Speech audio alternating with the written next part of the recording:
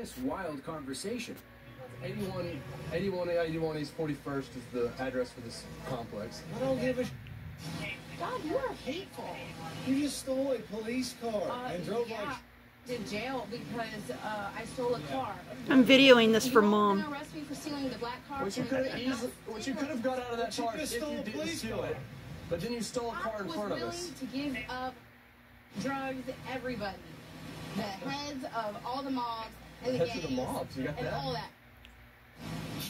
But you guys... Hey, you know what? Our bad.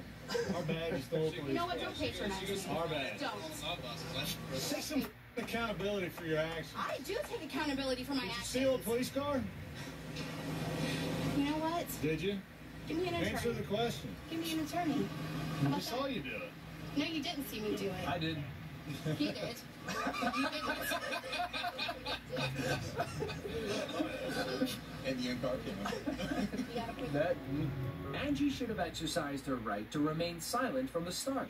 Earlier, while the other officers were talking near the stolen car, they mentioned how the charges wouldn't stick.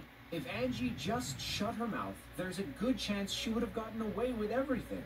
Instead, she was arrested and charged with possession of a stolen vehicle, grand theft auto, and resisting arrest. She ultimately pleaded guilty to 4 counts in May of 2018 and was sentenced to 3 years in prison.